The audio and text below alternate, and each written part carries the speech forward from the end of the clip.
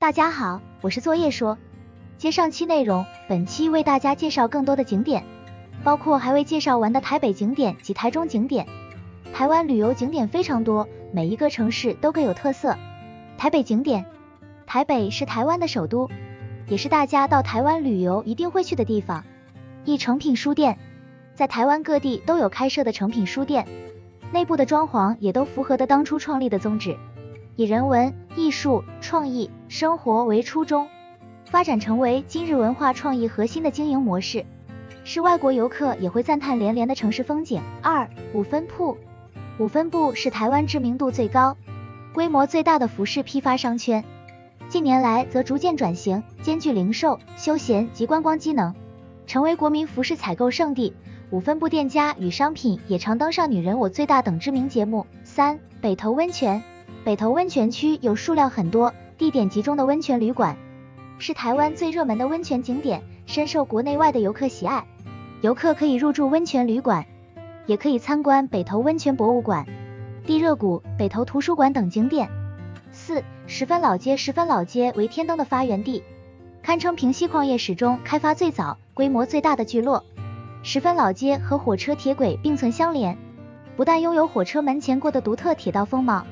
更是歌手 MV、电影的取景圣地。五、十分瀑布，十分瀑布是垂帘型瀑布，岩层倾向与水流方向相反，属逆斜层特征，因与北美洲尼加拉瀑布相似，故有台湾尼加拉瀑布的美称。气势恢宏，水声隆隆，声势浩大，非常壮观。观赏此景，令人不禁赞叹大自然鬼斧神工。水潭上方弥漫着水汽，若刚好有阳光照射，还会出现一道斜挂在瀑布上的彩虹，所以也有彩虹渊的别称。六、九份老街，九份老街是一条古老的街道，拥有100年历史，曾经因其发达的采矿业而闻名，停采后渐渐衰落，当时的建筑依照山坡地形而建，特殊的街道和古色古香的房舍，为九份老街带来再一次的繁荣。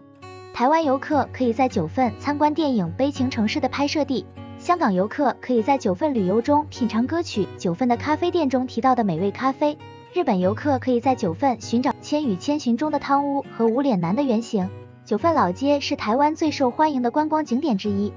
怀旧复古风格的街道充满了浓浓的台湾文化气息。来到这里，记得品尝一碗美味的芋圆，感受这里的神秘风光。台中景点。一、彩虹眷村，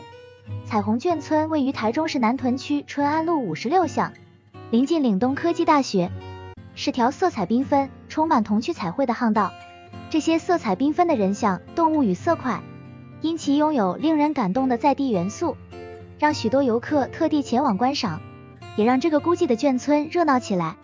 二、高美湿地，高美野生动物保护区。高美湿地，高美野生动物保护区的前身为高美海水浴场，随着台中港的启用，高美海水浴场泥沙日渐淤积，导致游客渐渐稀少，在不得已的情况下，只好宣告关闭，却也因为泥沙的堆积，造就了今天生态丰富的高美湿地。三、逢甲夜市，逢甲夜市又称文华夜市，位于台中市西屯区，以文华路、福兴路、逢甲路为主，是全台湾最大且最著名的观光夜市。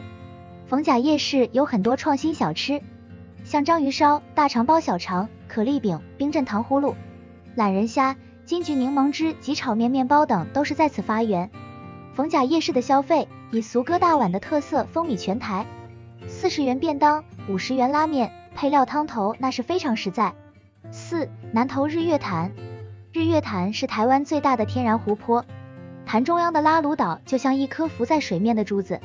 北半湖的形状如日，南半湖的形状似月，因此得名。日月潭的湖面如镜，能够映照出春夏秋冬4季不同的美景，不管在何时来观赏都能有惊喜。五、南投清境农场，清境农场坐拥在群山之间，视野广阔，可欣赏奇来山日出奇景，远眺合欢山积雪。这里一天之中景色各异，清晨山岚云雾飘渺，夕阳晚霞缤纷万变，夜晚还可以仰望灿烂的银河星空，因此清境农场又有雾上桃源的美称。欢迎评论区讨论，喜欢的点个赞，还有别忘了分享及订阅频道哦，我们下期再见。